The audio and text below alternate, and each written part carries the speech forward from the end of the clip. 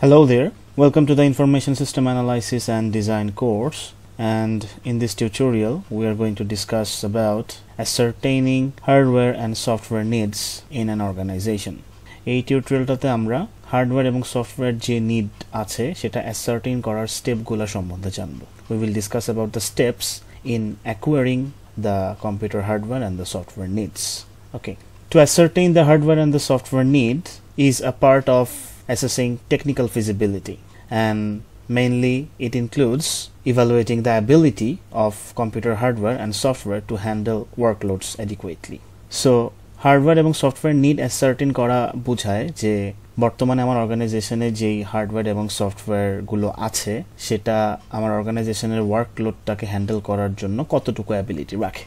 So currently আমার অর্গানাইজেশনে যে পরিমাণ হার্ডওয়্যার সফটওয়্যার এবং যে কোয়ালিটির হার্ডওয়্যার এবং সফটওয়্যার আছে এটার উপর ডিপেন্ড করে আমি ডিসিশন নিতে পারবো যে আমার আরও কি ধরনের হার্ডওয়্যার এবং সফটওয়্যার রিলেটেড আপডেট আনতে হবে. ওকে, so this flow chart indicates the steps in acquiring computer hardware and software needs. So at first আমাদেরকে কম্পিউটার হার্ডওয়্যার ইনভেন্টরি করতে হবে, অর্থাৎ কারেন্টলি আমার অর্গানাইজেশনে কি পরিমাণ এবং কি কোয়ালিটির হার্ডওয়্যার আছে সেটাকে ইনভেন্টরি করে ফেলতে হবে. নেক্সট স্টেপ হচ্ছে এস্টিমেট ওয়ার্কলোডস. এটা ইন্ডিকেট করে আমার অর্গানাইজেশনে কারেন্টলি কি পরিমাণ ওয়ার্কলোড আছে এবং আমি যে সিস্টেমটা প্রপোজ করছি সেই সিস্টেমে ফিউচার ওয়ার্কলোডটা কীরকম হবে সেটাকে এস্টিমেট করা. ওয়ার্কলোড এস্টিমেট করে ফেলার পরের স্টেপ হচ্ছে হার্ডওয়্যার এবং সফটওয়্যারকে ইভ্যালুয়েট করা, অর্থাৎ কারেন্টলি আমার যে হার্ডওয়্যার আছে এবং কারেন্টলি আমার যে সফটওয়্যারগুলো আছে এদেরকে ইভ্যালুয়েট করা, এবং ইভ্যালুয়েট করার পরে আমার যদি নতুন হার্ডওয়্যার বা সফটওয়্যার যদি আনতে হয় অথবা হার্ডওয়্যার সফটওয়্যার রিলেটেড যদি কোনো আপগ্রেড অর্গানাইজেশনে আনতে হয় সেই কাজটা করা. সো হার্ডওয়্যার ইভ্যালুয়েশন করার পরে যদি আমার হার্ডওয়্যার আপডেট করতে হয় সেই কাজটা আমি করতে পারি তিনটা ওয়েতে. So there are three options for acquiring or upgrading the hardware collection of my organization. That is, আমি হার্ডওয়্যার কিনতে পারি, আমি হার্ডওয়্যারকে ভাড়া নিতে পারি অর্থাৎ রেন্ট, অথবা আমি আমার হার্ডওয়্যারকে লিজ নিতে পারি আউটসাইড কোন অর্গানাইজেশন থেকে. So these are the three ways for acquiring hardware.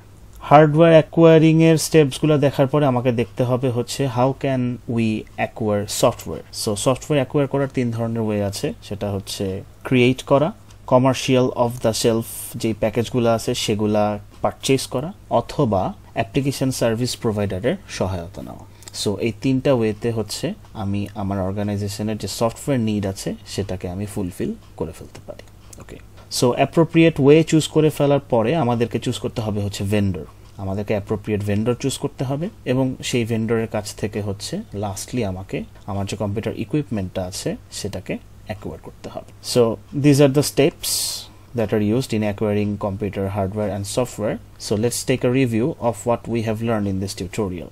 So what are the steps used to determine hardware and software needs? At first, inventory computer hardware currently available.